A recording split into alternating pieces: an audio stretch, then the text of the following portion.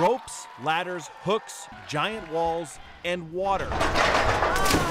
What looks like torture on this blazing Saturday afternoon actually has people lining up to willingly take part and test their will. Honestly, I don't think about anything when I'm doing the obstacle course. I just kind of let my body do what my body does. What these bodies do is becoming one of the fastest growing sports and most watched NBC programs.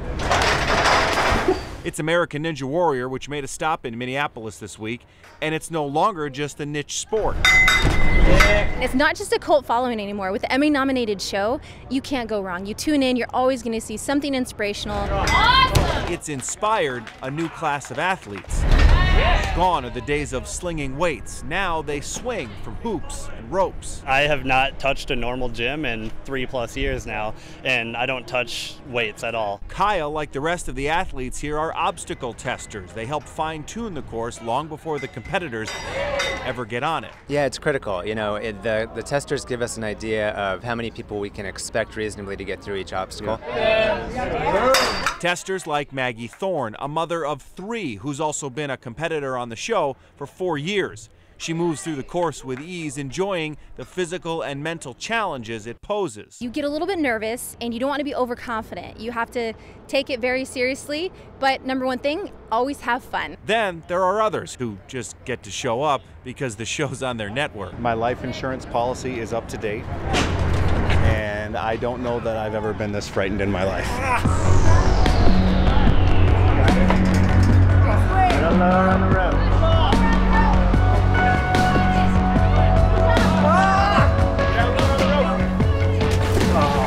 You nailed those steps right off the bat. We all thought you had it, and when you fell in, we were really bummed. Which is the other interesting point about the show and the athletes on it.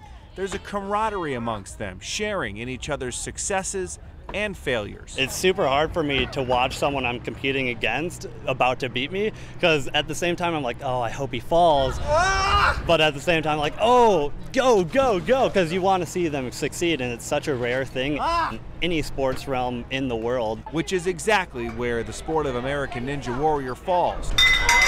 So different, yet so alluring, whether you scale to the top of the warped wall or fail on the very first obstacle. With the KARE 11 News Extra in Minneapolis, soaking wet and a little disappointed, I'm Dave Schwartz.